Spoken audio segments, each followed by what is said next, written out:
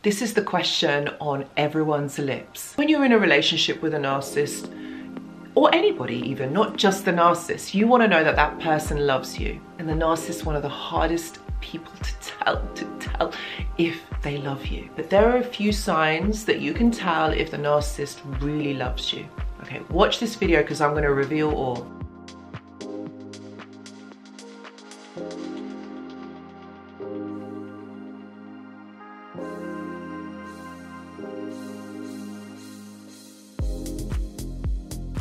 Hello and welcome back. I hope that you're all doing really well. So you want to know if the narcissist really loves you. I've done a few videos like this. I have done a few videos like this and I still keep getting questions on how do I know if the narcissist truly, really loves me? Okay, I'm going to talk about this in the video because there are a few things that you can tell whether the narcissist is into you or not. But before I get into the video, what I want to talk about is love and the narcissist. The narcissist does love you.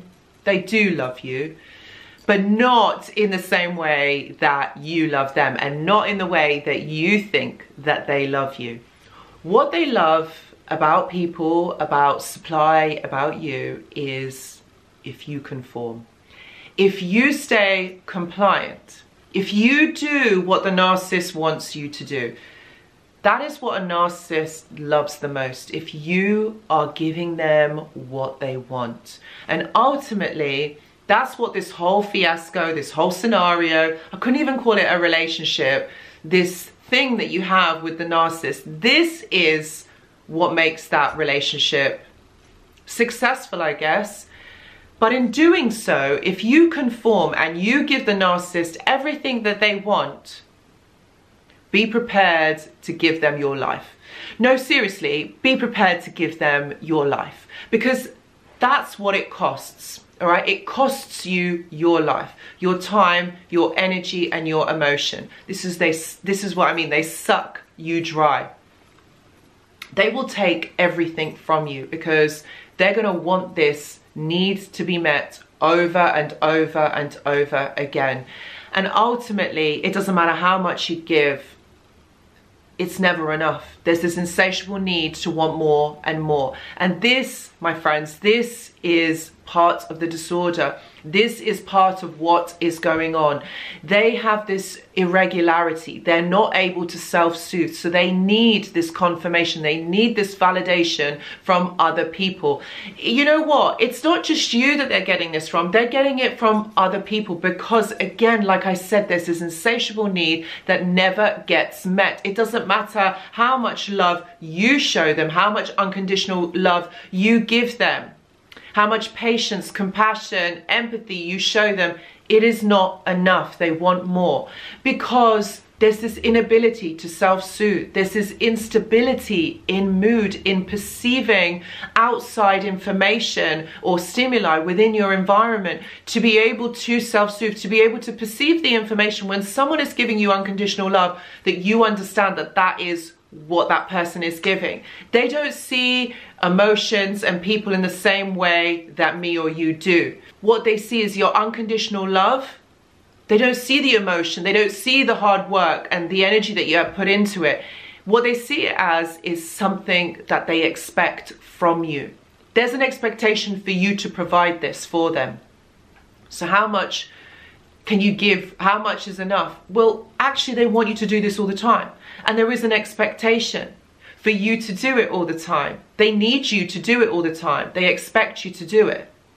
So at the beginning of the relationship, the narcissist would have worked really hard to get you on side, meaning they would have mirrored you, they would have obsessed over you, they would have put you on a pedestal, they would have made sure that you felt good at the beginning so that you became hooked and that you fell in love with them. They told you also that they love you.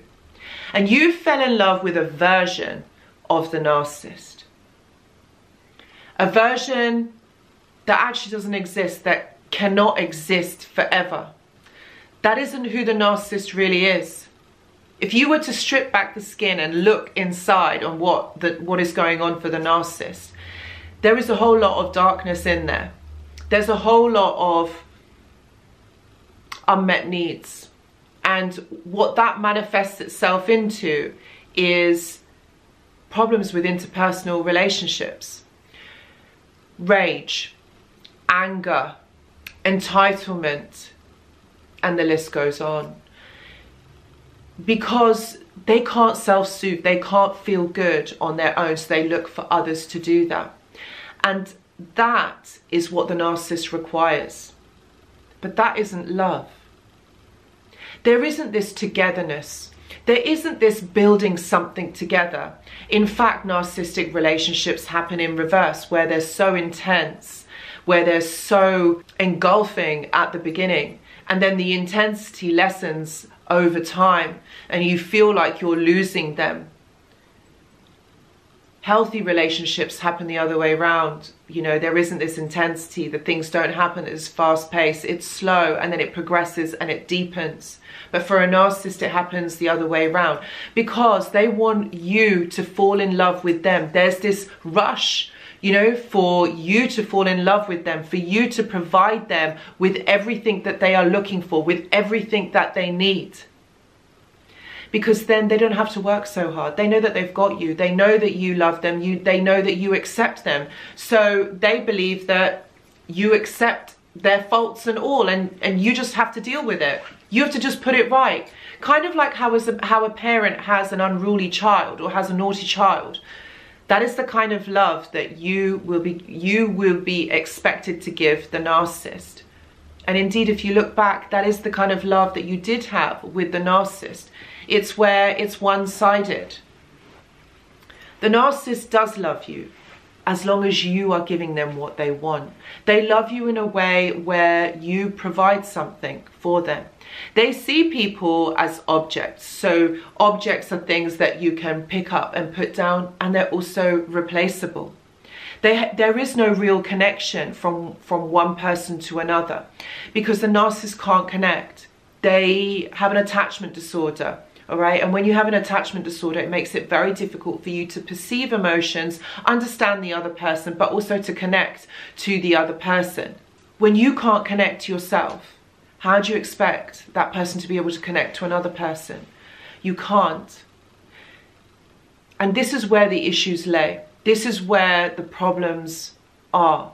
You know, you believe or feel like the narcissist loves you, but not in the way that you understand. And you're always chasing your tail. You're always chasing that part at the beginning because you've seen it, you've had a taste of it, and you're thinking, okay, maybe they are like this. Maybe they're just going through a tough time. You make excuses.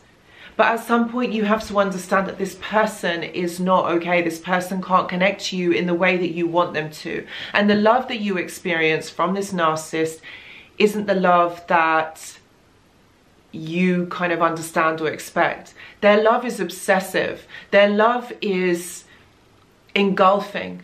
But then it's also nothingness, and it's also something that you crave, that you are trauma bonded to. There's also a betrayal bond. They also tell you lies. You see, so it's this fantasy that we create about this person, that we feel that they love us. They feel at some point that they have loved us. But actually, this love never existed.